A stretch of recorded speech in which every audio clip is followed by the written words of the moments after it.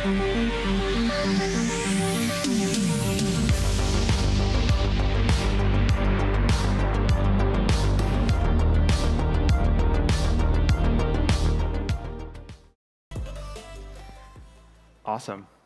Thank you, Ben. Excited for the AI Education Summit. Should be fun. My name's Logan. I do developer stuff at DeepMind, and I'm excited to talk about Gemini stuff.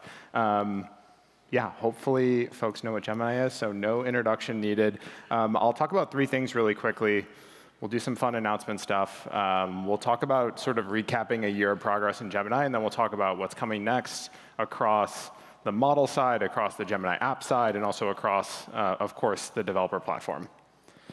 So the fun stuff, which is we announced a new Gemini model today.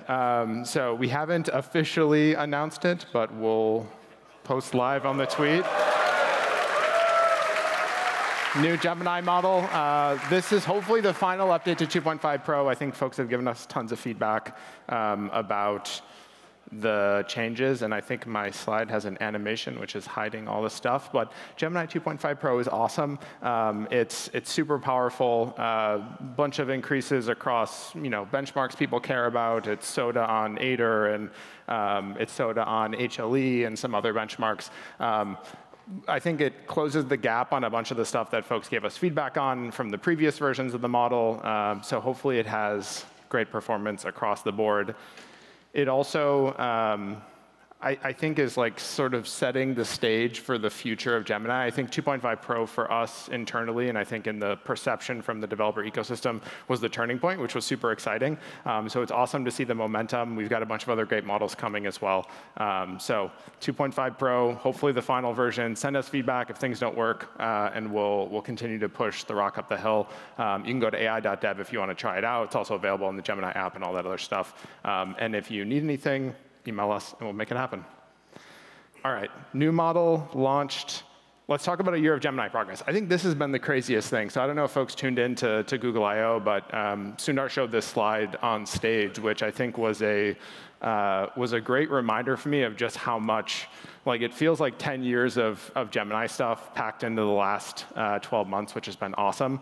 And it's actually interesting to see as well, just to sort of opine on one of the points, like all of these different research bets across DeepMind coming together to like build this incredible mainline Gemini model. And I think this is actually, like, I have a conversation with people all the time about like what's the DeepMind strategy? What's the advantage for us building models, all that good stuff. And I think the interesting thing to me is just this breadth of research happening across like science and Gemini and all these other areas like robotics and things like that. And all that actually ends up upstreaming into the mainline models, which is super exciting. So you see like the alpha proof and alpha geometry and a bunch of stuff that we did on with custom models in those areas, actually improving the performance of our models for those domains. And Jack will talk about that in a little bit, which I'm super excited about. The other thing is just like not just the pace of innovation, but the pace of adoption. So I think Sundar also showed this slide, which was a 50x increase in the amount of AI inference that's being processed through Google servers from 1 year ago to last month. And I think that it is just remarkable to see the amount of increase in demand for Gemini models and also from the external developer ecosystem. So it's been wonderful to see that happen.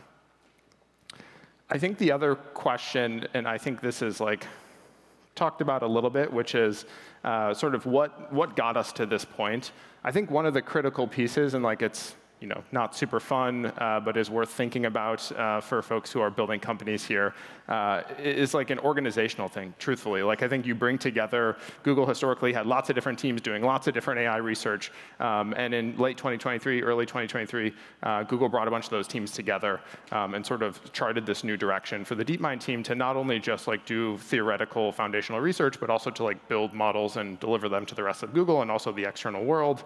And then we took the second step of that journey earlier this year, which was actually bringing the product teams into DeepMind. So now DeepMind creates the models, does the research, but then also builds products and delivers those to the world. And we have the Gemini app, which is our consumer product, and then we have the developer side of that with the Gemini API. And this has been, like, personally for me, super fun to get to collaborate with our research team and like help actually be on the frontier with them and bring new models and capabilities to the world. I think this is like the collaboration that works incredibly well. Yeah, and we ship lots of stuff. I think this is the most fun part.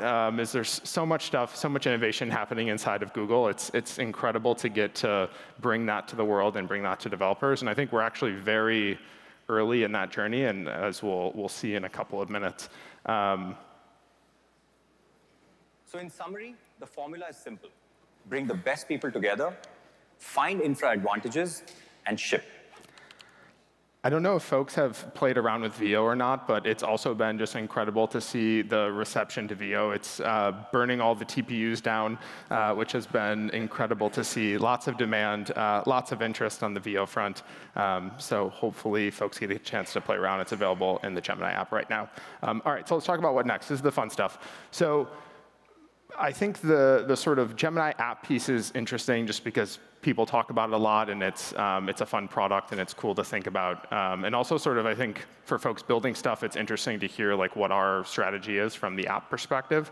But the Gemini app is trying to be this universal assistant. I think what that means in practice is if you I'm sure people don't think about this all the time, but I think a lot about like what Google's products do and sort of how we show up in the world. And one of the interesting observations I had was that if you think about what was the thing that like brought people, individuals, through all of Google's products historically, like the thing that comes to mind is like your Google account, I guess, which like wasn't like super stateful. You would sort of sign into lots of different Google products with your Google account, but that didn't really do anything other than just like get you signed into that individual product. I think now we're seeing with Gemini that it's actually this thread that unifies all of Google, and I think the future for Google is going to look a lot like Gemini is this sort of thread that brings all of our stuff together, which is really interesting. And then hitting on all the trends, which I'm sure folks are also excited about building. I think the one that I'm most excited about is proactivity. I think most AI products today are still very like, you have to go and do all the work as the user. And I think this proactive next step of AI systems and models coming into play is going to be awesome to see. Yeah, and the team is moving super fast. If you have complaints, please do not tag me on Twitter. Please tag Josh. He will make it happen. Josh is incredible. The Gemini app team is amazing. He's pushing the team super hard, so it's incredible to see all the progress. But he is the person who can make stuff happen on the Gemini app side, not me. So please tag him. From a model perspective, like again, there's so much. When Gemini was originally created, it was built to be a single multimodal model to do audio, image, video, et cetera. We've made a lot of progress on that. At I/O this year, we announced native audio capabilities in Gemini. There's TTS, there's audio. You can talk to the model. It sounds super natural, which is awesome. It's powering the Astra experience. It's powering Gemini Live.